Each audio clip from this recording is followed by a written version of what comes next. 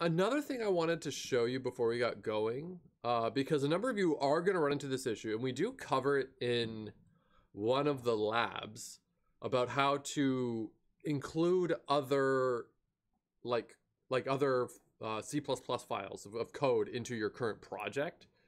You got to know that. It's not as simple as just opening the file in Visual Studio. You have to actually like include it in your project. It's a little tedious. So I'm going to show you a quick example of this. So here, nope, not here, here. Okay, so here, this is the code we've been playing around with during lecture, right? I've got a folder, or pardon me, the solution or project is called class 1. It's poorly named now, but whatever, there it is. And if you do something like, let's say I've got this file here, and I just drag it into Visual Studio, or maybe I try to get fancy and to drag it in under source files, that's not going to do the trick. It's not going to work because the Visual Studio will assume that it's not a part of the project though. So here's what you're going to want to do. There's two main key things you're going to want to do. The first thing is to go to the directory or folder of where your code for this particular project is on your computer. This is going to be a pain. So the easiest, Visual Studio makes this easy actually. All you have to do is like go to your the name of like your project here, class 1, right click, open folder in File Explorer. There we go. And you can see I've got hello world.cpp in there. That's this file right here. Look at that. Hooray. If you, by the way, here, I'm just going to close this real quick. If you accidentally do it on the solution, that's not a big problem because you'll go in here and you won't see your C++ files. Just if you go into class 1, there it is. This is the folder location that we were at last time. It's just when you did it at the one above, we went to one like folder above it. Anyways, so the first thing you want to do is open up that location and put, I'll just minimize this, and put a file, here's a C++ file, into that folder. There, it's there. But it's not really in the project yet though. It's in the folder, but it's not there. So after that, what you're going to want to do is right click on it, on your like project's name, add existing item. And then by default, it'll take you to that folder where we just put it. I'm going to say hi.cpp, and suddenly it's there and we're good to go. This will work now. If you don't do it the right way and you try to run the code in a project, it'll get all confused and all messed up. We're also going to do this in a lab to make it a little bit more, like to give you a chance to actually do it. So you have that experience that'll hopefully stick a little easier. But yeah, that's the idea. And now I'm going to remove this though, because I don't want it anymore. Remove, choose delete. Yeah, delete it. It's gone. Goodbye. Okay. Hopefully you found that helpful. Okay, last time we were talking about how pointers and static arrays are kind of like the same thing, right? Like, or at least like the variables, like a static array variable really is just kind of like a pointer to the start, like the memory address where the start of the array is, which is pretty neat. So it's kind of just like a pointer. So if we go back with the slides, we were doing this last time. See, like we had int star an array. You can actually treat a pointer and then index the integer pointer like an array. And similarly, you can, well, of course you can index it an array with square brackets. What's pointed to, yeah, okay, there we go. What's pointed to, well, it's this actual array here. This is the one it's using. Okay. So we've created all these arrays of fixed size. When I say my int, or pardon me, array, int my array 5, that goes and the computer says, okay, I'm going to go allocate 5 chunks of RAM, 5 available chunks of RAM that are in, like, contiguous space, and that's where I'm going to store the information. We did see that we can actually use more than the 5 that we have created for ourselves, but we really shouldn't be doing that. But here, there we go, int my array 5, length 5. There we go, perfect. But here we've got a bit of a problem because the size of this array is always going to be 5. It's never not going to be 5. We write this code, I hit run, this array is always going to be size 5. And we might not know how long the array should be. Imagine for a second, you've got, like hard coding it might be fine if you want to have an array hold like very specific information. Maybe you want an array of size 7 to hold the strings of the names of the week. There, good. That unless we as humans change how many days of the week we have, we're probably going to be fine with creating that array as a static array and just storing those strings in their grade. But imagine you're loading in a file of arbitrary size. You don't know. You want to open up this file. You don't know how it is, but you want to store that information. So you don't know how big that array needs to be. So, I mean, a reasonable thing you might want to do is ask the user, like, well, okay, you're going to start loading in data. How much data? And then maybe I can do something like this, right? Get some size and then do cin to get the size, an integer, and then create the static array of whatever that size is. You can't do that. It won't let you do that. This can't be a variable. It can be a variable if you set it to a constant, but this right here, no, you're not allowed. You can't do this. C++ won't let you. And you're going to find this rather annoying because, well, I mean, I need to know, like, I don't know how long this array is, and I need an array of arbitrary size. You can't do that. So if you don't know how big your array needs to be, this might not be a big deal for you because, like, if you want to store input from an array, but you don't know how many things will be inputted, but you know that it's going to be less than 100, you can just make the static array of size 100 and then just use what you need. Sure, you're wasting space, but maybe this isn't that big of a deal for you. So maybe I'm going to read from a file and I know that the file is going to contain no more than 1,000 bits of information. Maybe when I say bits, I don't mean like binary bits. I meant the pieces of information. Then I can just make the array of size 1,000, and maybe the file only has 421, so I use that much space, and the rest of the space is just kind of left empty, which is fine, I guess. Now, so that is one of the tips and things to be aware of static arrays. Static arrays also have a bit of a benefit too, based on where in RAM we store this stuff. But more on this a little later in the course. So by the way, there is a, from the standard library, an array implementation that you can use. Here's an example of me using it. You can use this if you want in this course. I'm not going to make you use the regular old arrays if you don't want to, but we are going to be using the regular old arrays to do a lot of the more sophisticated stuff later. But if you really wanted to use the standard libraries array, which has a little bit more fancy stuff in it, for example, you can create, you can ask the array how big it is, right? But the way you do it is you say, well, okay, from the standard library, colon, you know, namespace, array. And then in these triangle brackets, we're saying two pieces of information. We're saying one, well, its type is going to be integer. And we need 5 things. It's going to be size 5. That's what's in these like triangle brackets, or the less than and greater than symbol. And here's an example of using it. I don't really use this. Maybe I should, but I don't. Anyways. Yeah, so that's it for the static arrays. Don't save. Oops. Yep. Now dynamic arrays. All right, so, I mean, presumably you knew that if I was talking about static arrays, there might be something not static. There might be a non-static version of the array. So the reason we have 2 different versions of the array is, like a static versus dynamic, is one of the arrays is stored in heap space on RAM, and another one is in like the stack. More on this later in the course, so let's not worry too much about this engineering principle. But the different types of arrays are actually stored in different pieces of RAM, which kind of have pros and cons to the 2 of them. Now, before I jump into the dynamic arrays, though, I'm curious, does anyone have any questions about the static arrays so far? Now's the time to ask, because we're about to move on past them. All right, well, seeing nothing, but obviously do feel free to ask a question, raise your hand, put something in the chat, whatever. If you do think of something, let me know and I'll do my best to answer it. So, dynamic arrays. Oh, speak of the devil. What do we got here? Did I hear? Yep.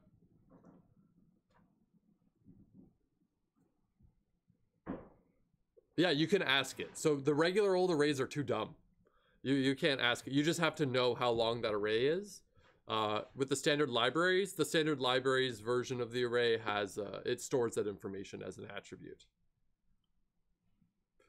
which is cool, But we're going to be moving past this, and we're going to be using lists soon anyways, which are even better than the arrays. All right, so the point of this lecture is we're going to learn a little bit about this static and dynamic memory. I guess we'll talk about that here. I thought it was a little later in the course. And we're going to learn about dynamic arrays and learn why they're awesome, and learn how annoying they are also. So RAM, memory.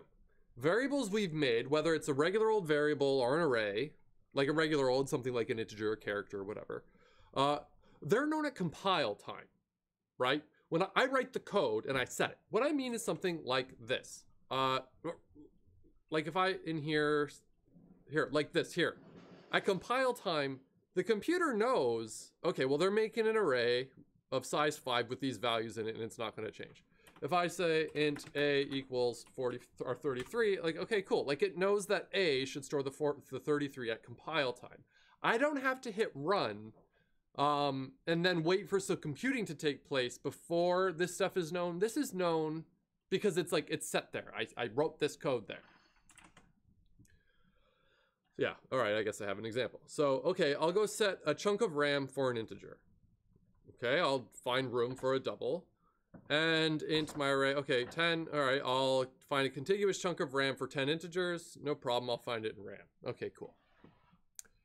But we want to be able to do something like this, obviously, for many obvious reasons, including the example we just talked about. Like, well, what if you don't know the size of the array, or the amount of information in a file we want to read, or like how many things someone is buying at a store, and we want to store the products they're buying in an array, but I don't know how many there are. So like, we want to be able to do something like this, but we can't.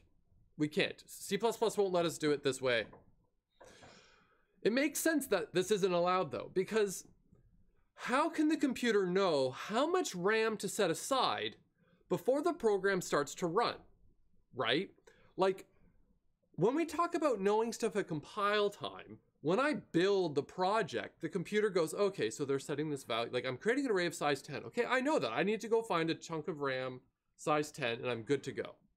And then the program starts running and, you know, it's all happy. But in this scenario, it doesn't know. Like, this is a variable, some size. This could be an arbitrary size. So the computer won't know before it starts running, like, how much RAM it needs. So this is going to be a bit of a problem. Now, we're 100% allowed to change the contents of the variables during runtime. It's about the creation and allocation of RAM for those variables. So do note that. I'm not, like, what I'm saying here is, like, an int, I can change this to 44, but the space in memory, pardon me, during runtime, I can change the value of an int, but the amount of space and how much, like, what needs to be allocated is known at runtime. Like, an int, I need to go make a variable in RAM for an int. And similarly with arrays, like, it needs to know how much RAM it needs and where we're going to put this in RAM. But then once it's created, we can change the values inside those pieces of RAM, but we can't, like, allocate or take up more RAM. Yeah. Okay, we're just not allowed to start allocating different amounts of memory during runtime. Or can we? Well, there's static memory, and this is, like, the computer sets everything up when our program starts. This is things like those like the static arrays, and an int equals 10. This information is known before we even start running. So it can go set up all those things up. Does the memory needed for an int change depending on what's in it? Like, does 10 take up more space than 100? No. We were actually talking about this in lab last week, right? Because, so loads of, I'll get to your other question in a second. But to answer your question, Kimberly, an integer in RAM is going to take a standard integer in RAM is going to take up 32 bits or 4 bytes. There's 32 ones and zeros.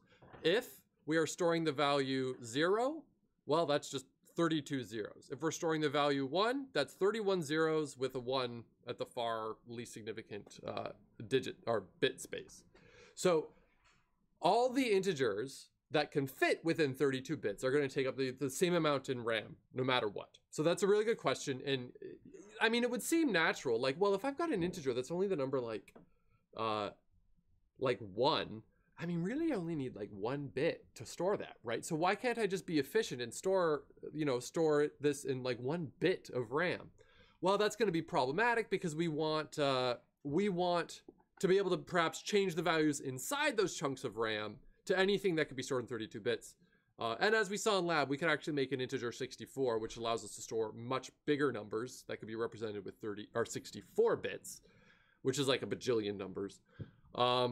But with only 32 bits, we're actually capped at about a little more than, or close to like 4.5 billion unique numbers, which is interesting. But anyways, yes, they all take up the same amount, 4 bytes, 32 bits with C++. And then there's another question. So it loads up all the RAM it needs for variables and then runs top to bottom. Effectively, yes, you can think of it like that. Is it's going to say, oh, okay, I need, in this code right here, I need to create an integer called A, stores 33, and an integer array of size 5 that stores this values. Okay, great, done, awesome. So it goes and allocates that RAM for those variables, and then it starts doing its thing. Okay, static memory. Computer sets everything up when our program starts. Stack memory. Things allocated during runtime. But C++ takes care of the allocation and deallocation of the memory for us. So variables and functions, for example, they exist when the function is running, but are deleted or just not used anymore once the function ends. What do they, I have the asterisk there. Maybe I put it in my notes. Depends though. Yeah, of course it does depend. So in this example right here, you know what? I'm going to write a simpler function.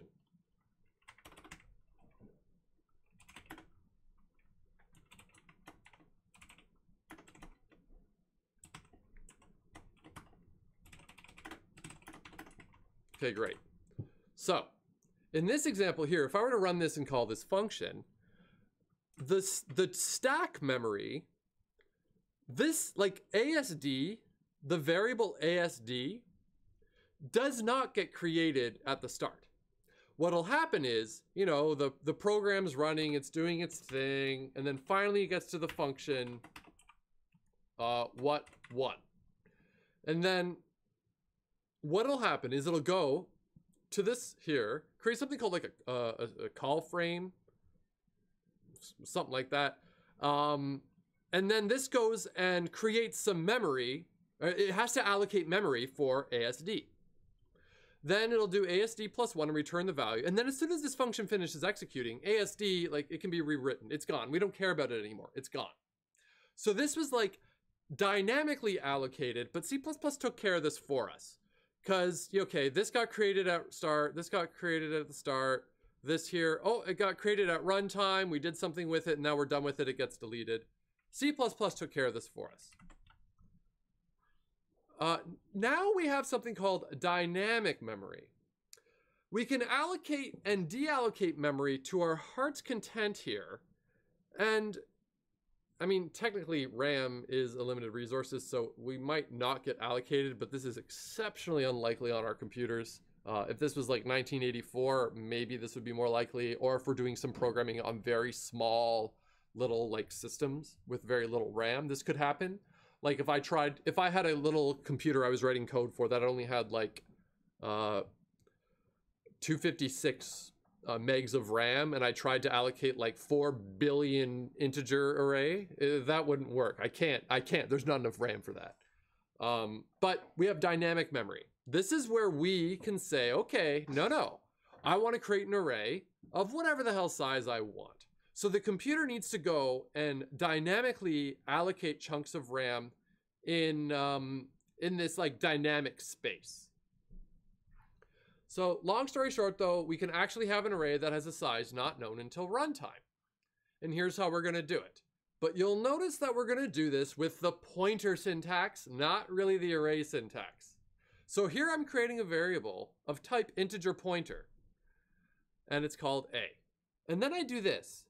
A equals new int of size whatever. This syntax is quite different than the static arrays. I mean, there's some similarity here, but there's quite a bit different. I'm using this new keyword. I've got the square brackets next to the type on the right-hand side of the equation. It's an integer pointer, not like int a square brackets. You know, it's completely different. And of course, I can do this all on one line of code. I can say int star a equals new int some value. I put it on 2 lines of code here because here I'm doing the declaration, and then here I'm actually assigning the value. But new. So new is a special operator that, in this context, tells the computer to go make the array in memory somewhere and return a pointer to me to the memory address of where it starts. So new like goes and creates it, and then once it's created, a pointer to where it was started, like the memory address of the first thing in that array, index 0, is going to be stored in A. So A is a pointer.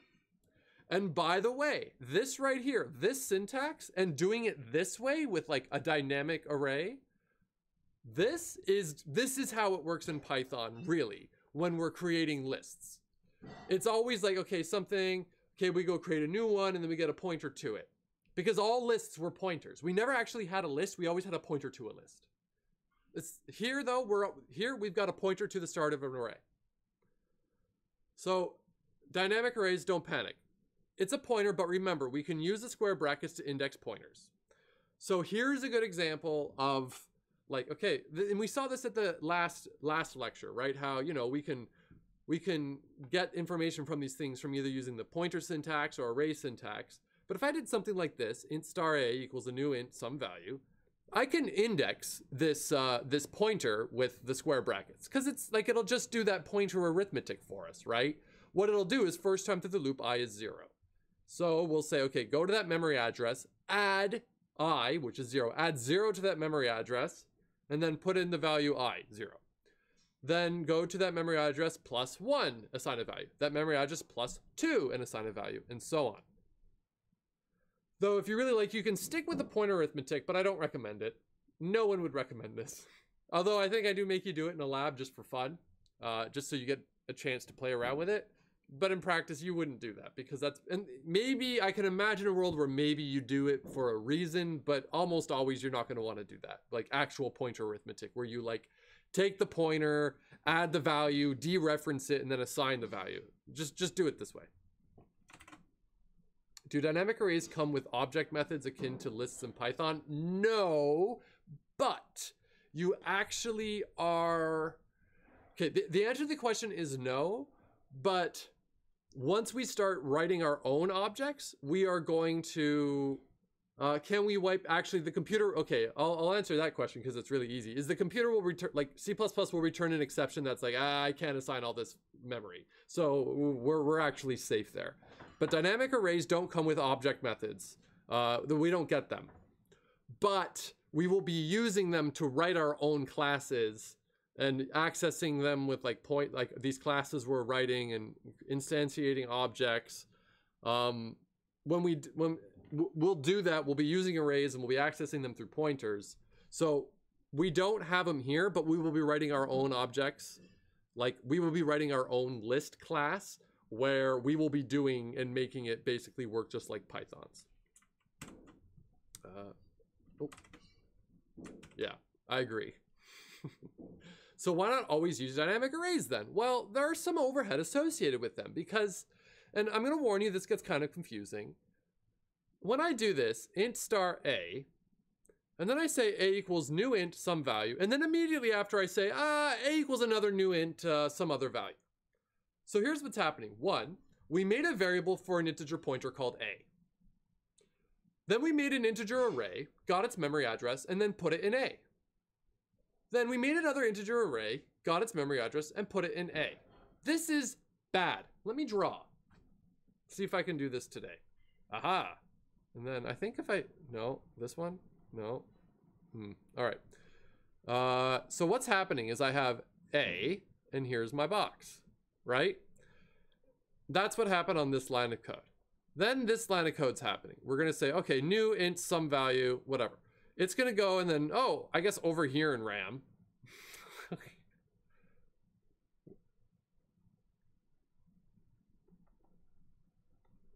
We get a pointer to here.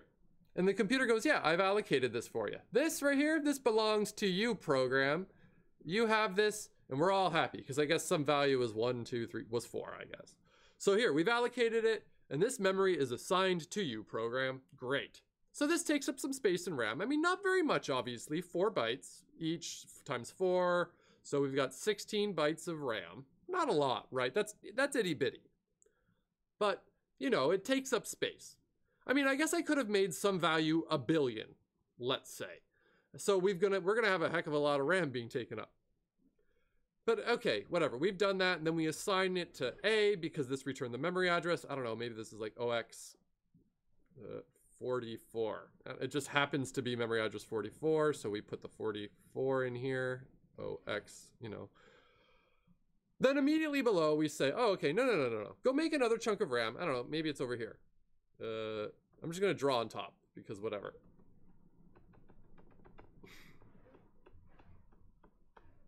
And we assign this chunk of RAM now. And the computer goes, oh, okay, great. I've got this chunk of RAM. We've got 1, 2, 3, 4, 5, 6, I guess 7.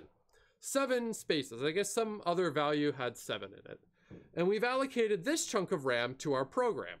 So, you know, everyone's happy. This is great, you know, perfect. We've allocated this chunk of RAM. I mean, we've also allocated this chunk of RAM, but we've allocated this one. But the problem now shows up when we say, okay, A equals this. So here's what happens. This pointer disappears. I mean, this still is at memory address 44, but this gets overwritten with wherever the memory address of this starts. So maybe this is OX 107F24, whatever, right? So now we've got a bit of a problem. This chunk of RAM over here, it's still allocated to this program. But we now have lost, I mean, the only way though that we knew, like as the programmers, the only way we knew where this chunk of RAM that the computer has allocated us, where it is we stored where it starts in A. And then immediately we obliterated it and overwrote it with another pointer.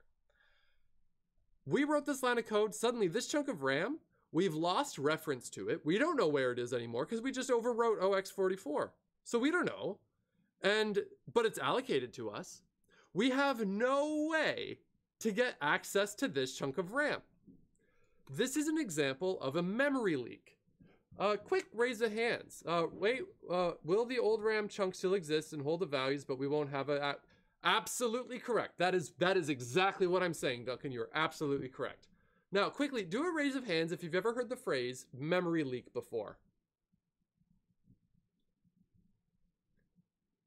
Okay, so a number of people have. This is an example of a memory leak. Maybe not that big of a deal in our program when we're not really taking up a lot of space. When you run your program, maybe you allocated some memory to the program dynamically and you forgot, like you lost reference to it. And now that chunk of RAM is forever lost while the program is running. As soon as it stops, it all gets freed up. The operating system takes care of a lot of that for us. But that program does take up a little bit of space. But imagine you've got something like a video game where maybe it's doing a lot of these allocations, but they're forgetting to free up the RAM afterwards. They're forgetting that they're losing reference to it and those chunks of RAM are still assigned. Now, when you have a memory leak, the computer is just going to keep assigning new chunks of RAM for our program, but not freeing up the RAM that we're not using anymore. So our program will take up more and more and more and more space as it runs. Like, here's what I mean. Imagine for a second, I put this code in a for loop that ran 1 billion times. We're going to run into a problem because we're never freeing up this RAM. We assign it, the computer goes, this belongs to you, program, and then suddenly we lost access to it. So this is brutal. We've lost it. We've lost it. This is a memory leak. Now, I see Duncan has another question. What do we got? Follow-up. Okay, what's the follow-up?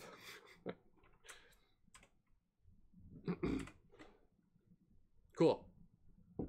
Yep.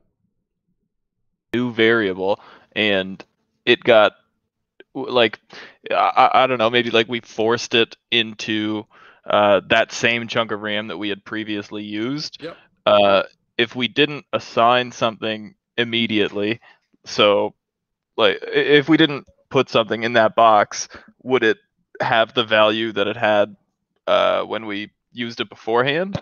So let me just see if I'm understanding what you mean. You're asking if I'm basically doing something like I just so happen to go to this chunk of RAM, like up here, some line of code above. I happen to go to this chunk of RAM here and put the number 5 in it.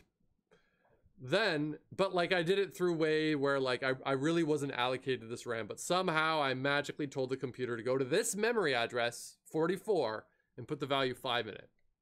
The computer's going to be mad at me because it's going to say, something changed and it shouldn't have changed, like we saw in the last lab. But then we come along and it just so happens that this line of code goes into goes, oh, okay, let's put the array right here. Yes, that value will still be in there and it will be allocated, but we've got a little bit of an issue. So the question you're asking, it's a good question, but it's an example of basically how abusive can we be to our RAM and computer. Anyways, this bad. Is there a clear RAM command for dynamic? No, there is not, but there is. It's not just a general function or a command where it says, okay, go clear up the rest of RAM. We have to specifically do this, delete. So if I have int star a and I create a new array, this is saying like, okay, we've got, you know, this chunk of RAM. Then immediately after though, I'm saying, okay, delete a. And here's what happens. Okay, everybody listen carefully. I cannot make this clear. Every year this becomes a bit of confusion, and admittedly I have to remember this every year too. I've got a variable called a that's an integer pointer. It's pointing us to the beginning of RAM. When I say delete a, it does, like a is left alone. This is left alone. In fact, this could be like made at compile time because all it needs to know is, oh, I'm making a variable a that's going to hold a memory address, an integer pointer. What's dynamically allocated is this thing, the thing that a points to. So when we delete a, this is left alone. A is left alone. What gets deleted is this. In fact, if we did this and deleted it and then tried to access a, the computer might get mad at us and be like, but the thing doesn't exist anymore, FYI. So when we say delete, we're not deleting the variable a, we're deleting what a is pointing to. So that's important. Pointing to in this case, because we've got an integer pointer. So this gets deleted. And we all know that when we delete something, it's not like this actually gets all assigned zeros. It just goes like, okay, well, this chunk of RAM is not used by me anymore, so it can be overwritten. So you would have to say new int something, delete it, and then another new one, and then we're good to go. There's a rule. The rule is, yeah, deletes the thing it points to. The variable a still exists though, so it's cool to reuse it. Yeah, so we're good. Now, in this context, we must make sure to use the square brackets in this situation. We're saying delete this. This means delete the array, okay? It's possible to create other things. We can put other things, oh, okay, I was just about to say this. We can put other things in dynamic memory as well. Here what I'm doing is I'm creating an integer pointer, and this can be at compile time because an integer pointer, the computer knows, oh, I just need to go assign some chunk of RAM that's going to hold a memory address. It can do that. And then here at runtime, it's gonna go dynamically allocate some chunk of RAM to store an integer, specifically the integer 5, and there we go. And in this case, if I want to print it out, I would need to do dereference, because if I just print out my int pointer, it's just a pointer. So I dereference to what it's pointing to. But new, that tells us, I mean, we can use that as a quick way to be like, oh yeah, this is in dynamic memory. We are saying like, go create this somewhere in dynamic memory. Why would we want to do this? Well, right now, it's not going to seem obvious. We're going to be doing this more later in the course where it'll become very obvious why this is useful.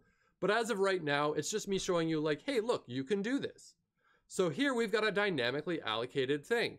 But we're going to need to, okay, wait, what do I have? But it ends up coming in handy when you don't have an integer variable to put into 5. Okay, how many integer variables did I declare above? Yeah, okay, whatever. Let's not worry about that. If you ever do this, you need delete. But notice in this case, because the integer pointer wasn't pointing to what we wanted to be like an array, it's pointing to just a regular old integer. We don't put the square brackets. So when we see the new int square brackets, like obviously this is an array, we need delete square brackets. When we do just a regular old one, we need delete just my pointer without the square brackets. It'll get mad at you if you do it wrong, so it'll help you remember. But yeah, there you go. Delete. The rule of thumb is for every new, you need a delete. Every time you make something new, you got to delete it. But just like with dynamic allocated int, we must delete the int from RAM. Yeah. No, this time we don't need the square brackets. Yeah. Delete my pointer is needed when, yeah. Okay, great. Another question. So if it was an array and you didn't put that, would it only delete the first value? Try it and see what happens. You get back to us. Okay, new and delete rule. When to delete? Well, just delete things when you don't need them anymore. And remember, we're deleting the thing, not the variable. We're deleting the thing that it's like pointing to. The thing that was like dynamically allocated. So in this case, yeah, we delete this. People are always like, when do I need to delete? Whenever you don't need it anymore. And you might say, well, I need this variable until the program's done running. Great, then at the very end of your main, delete that variable. Technically, you don't need to because as soon as the program stops, it will free up that memory. But it's definitely good practice and something I'm going to enforce to delete all of the things you don't need anymore when you don't need them anymore. And to know, wait, which things do I have to delete? All the things that have a new. Whenever you see new, you got to delete those things. My int still is there, but the 5 is what's deleted. Yeah, deleted. Here's a simple rule for remembering what you need. For every new, we need delete. For every new type size, we need delete. Square brackets. Okay. If you didn't use new, you don't need to delete. Asterisk. So making use of it. All right. Well, here's an example of using a dynamically allocated array. Size. Enter size. Someone puts in a value, maybe they say 5, 10, I don't know. So here, we've got our pointer to the beginning of an array, and we're saying, okay, create a new integer array, dynamic array of size 5. Then here, I'm going to say, okay, for I is 0 to size, put in the square of the memory address, or pardon me, the index, I guess. Why? Because. So we should see 0, 1, 4, what comes after 2, 3, 9, and so on, right?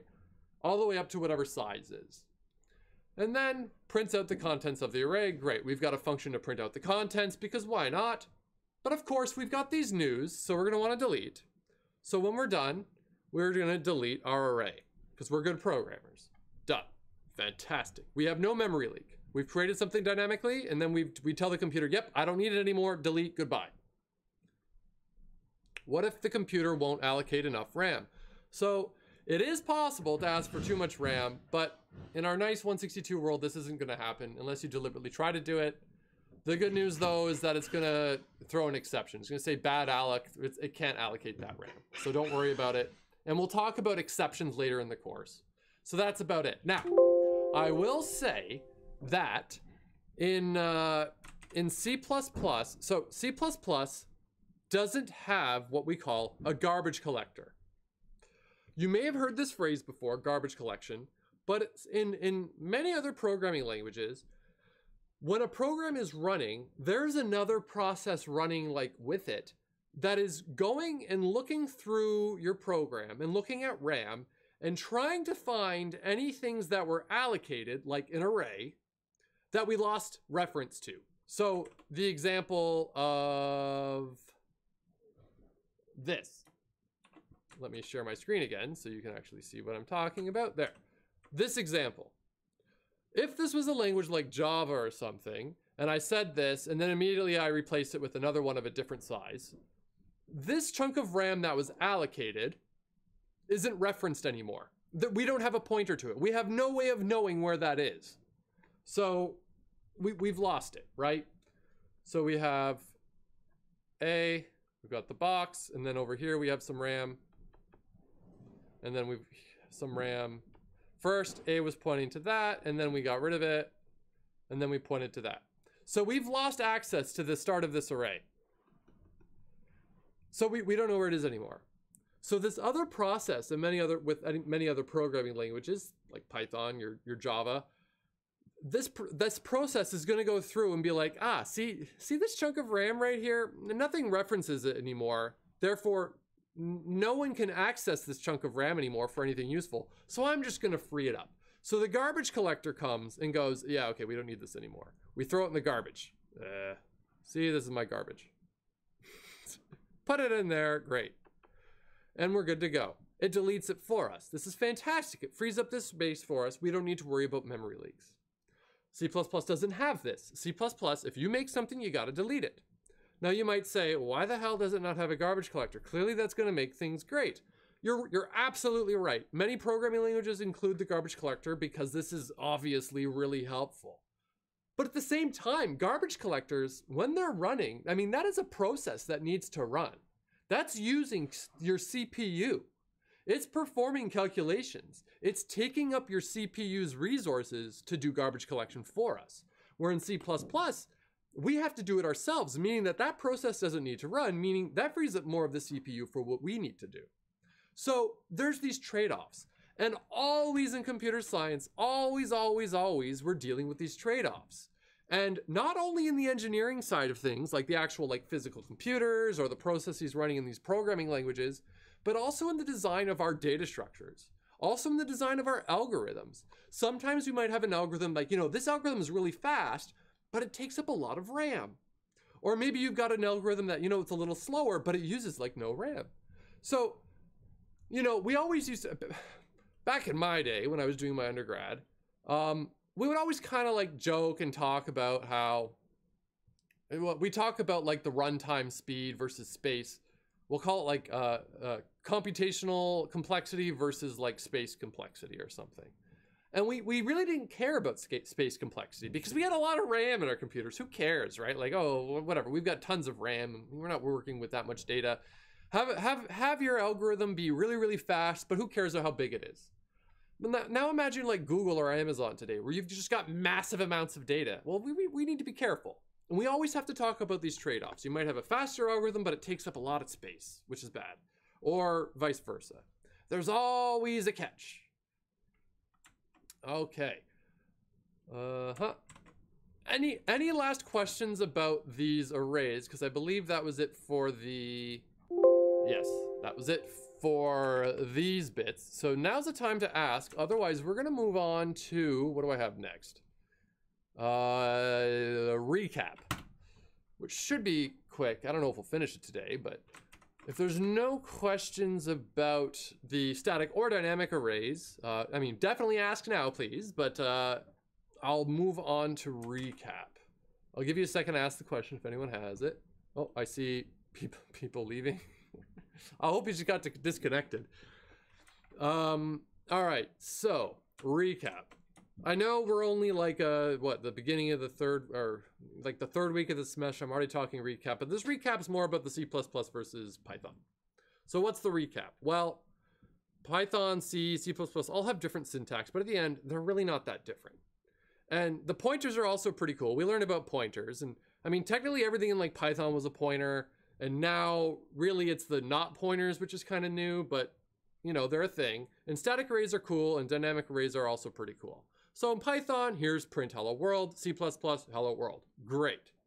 Nothing crazy. Sure, there's some syntax difference, but the idea is our computer runs and it prints something out. Okay. C++, by default, it didn't give us the thing to do like input output, and we have to have this main function. But other than that, it's just basically we're printing out. Okay. Assigning variables, well, an int, a float, a string. C++, same idea. It's just we have to be careful. We have to specify our types. Okay, great. This isn't too bad at all. And of course, strings also come from the standard library, which is a weird peculiarity, I guess, if you're used to other languages, but we got to put std : in front of it. Here's a function. Here's a function. Look how similar they are. The only difference I really see here, aside from... So Python, you have to use the def keyword. You don't in C++. But in C++, you got to tell the function, like, what is the return type of this function? And we've got all those variables with the types. Other than that, I guess the only difference is Python cares about the indentation where C++ doesn't, but it cares about the squiggly brackets. If statements, so if some condition, it was true, false, C++, same idea. The only difference here is the squiggly brackets, and I guess we have parentheses around some bool, which you can do in Python. It'll work just fine. So this is the same. A while loop. Here it is in Python. Here it is in C++.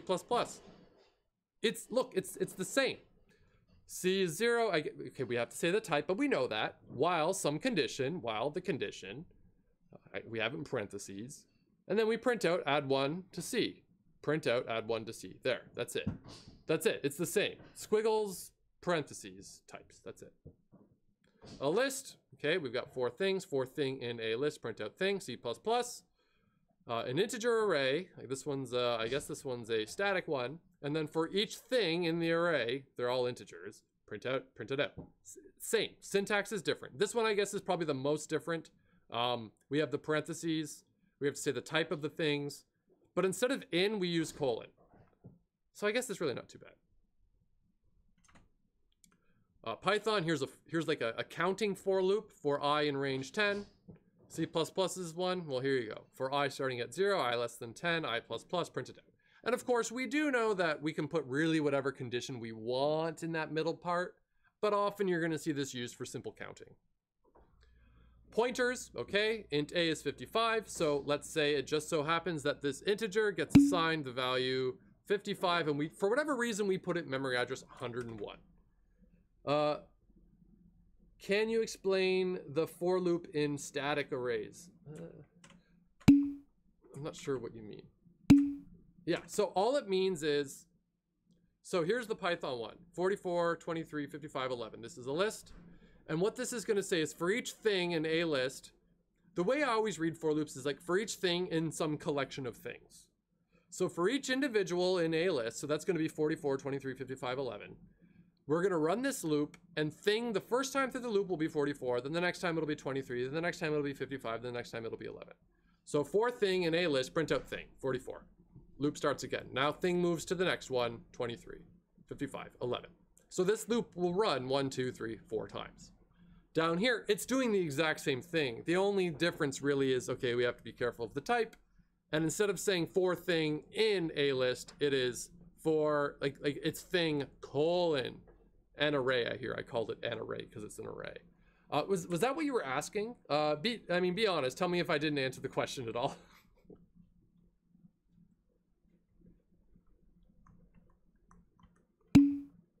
Just haven't seen the colon before. Yeah, you know what? A lot of people love the for each loops. I don't use them very often myself. But yeah, in the context of a for loop, it's basically like the in. You can think of it as in, like the thing in this collection of things. That's always how I think of it, at least. Hopefully it's helpful. You may never end up using these. If you don't, whatever, doesn't matter too much. A lot of times, like you could just whatever. We'll talk about these later when we start talking about iterators and whatnot. Okay, and then the pointers, int a 55. Well, here this is just an integer. The integer a, I guess, memory address 101 got assigned it. Note that I did put it in hexadecimal. How about that? So integer a, the variable a got assigned memory address 101, and we put 55 in it. Int star b is going to be a pointer to an integer that is going to get us the memory address of a, which just so happened to end up in memory address 102, which, wow, what are the odds? And it stores, what, 104?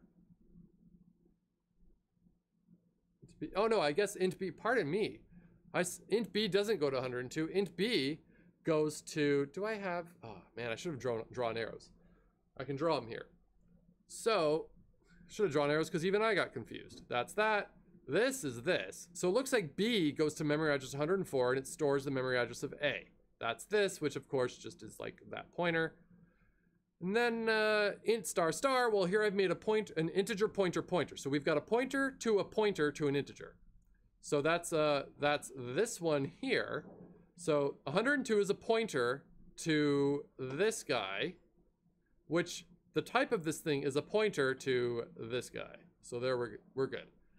So star C should be, I guess, we dereference C. Okay, C is this memory address. And then we say, oh no, C is this memory address. Then we say, okay, dereference it. So what's inside of it? Well, it's the memory address 101. If we dereference, well, okay, memory address 101, then dereference that memory address. Oh, it's 55. Static arrays, how are we on time? How much is left? Can I blitz it? No, you know what? I better not. We'll pick up there on Friday. Otherwise, enjoy the rest of your day and see you later.